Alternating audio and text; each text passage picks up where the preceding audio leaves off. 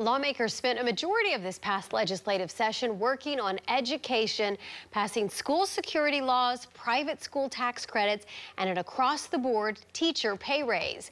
News 9's Capitol reporter Haley Wager tells us about a new program lawmakers hope will help teachers help them stay in the classroom.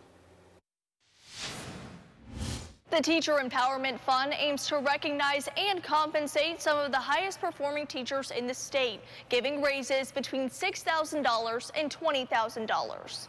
I think it's going to be a very good incentive to keep teachers in the classroom. Empowering teachers to come into Oklahoma classrooms and stay there. Yeah, the Teacher Empowerment Fund was set up to reward professional teachers. Senate Pro Tem Greg Treat explains the $22.6 million fund is broken down into three categories. Advanced teachers can get up to $3,000. Lead teachers get up to $5,000. And master teachers can get up to $10,000. On top of that, the state will match the district level raise, bumping the numbers from $6,000 to $20,000. And the state provides half of that funding. The district comes up with the other half. Ultimately, the districts will decide what qualifications teachers need to meet for each of the three categories. But the state does have some recommendations. We've got a structure that says you should consider these type of things: national board certification, mentoring other teachers in the classroom, excellent in their proficiency, all those type of things. Districts can cash in up to $120,000 or $40,000 for teachers in each of the three categories. The money is real, it's in the fund, and the teachers deserve it.